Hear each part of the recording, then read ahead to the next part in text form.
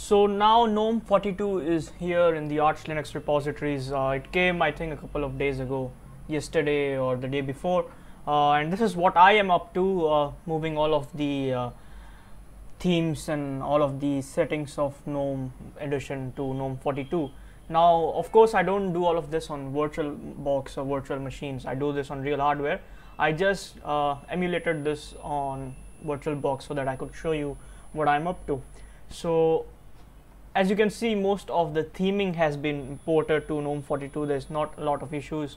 I had changed the themes to make this all of these red, so these are still blue. I have to work on that.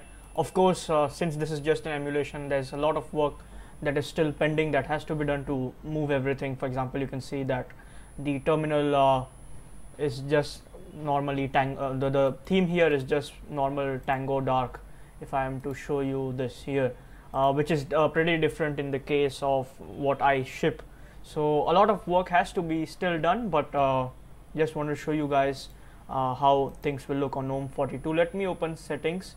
So although the dark theme here is pre-applied, so that just to reinforce it, the actual theming is still your Orchis theme. So if you go to let's say applications and utilities, and you open the tweak tool, you can see that we are still using the Orchis dark theming. So that's that.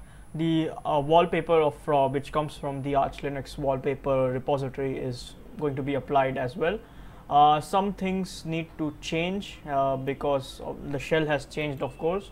So I'm working on that, and we should have a release soon. So there was a problem with the NVIDIA drivers not being loaded post installation for those of you who have NVIDIA cards.